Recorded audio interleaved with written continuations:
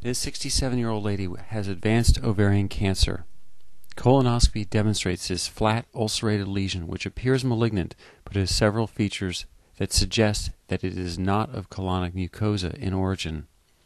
Note the mucosa around the periphery of the ulcer appears normal, without edema, erythema, friability, or an exophytic pattern typical for primary adenocarcinoma.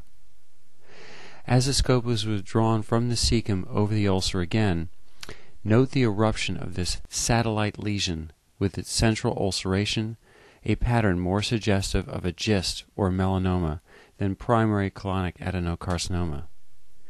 These features are suggestive but not diagnostic of a metastatic implant.